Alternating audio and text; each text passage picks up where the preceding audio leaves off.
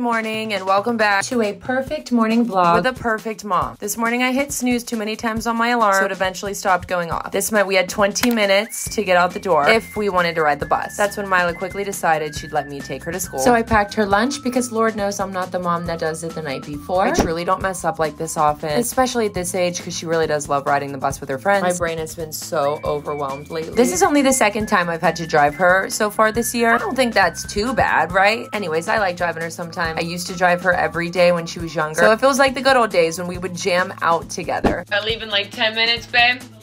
Okay.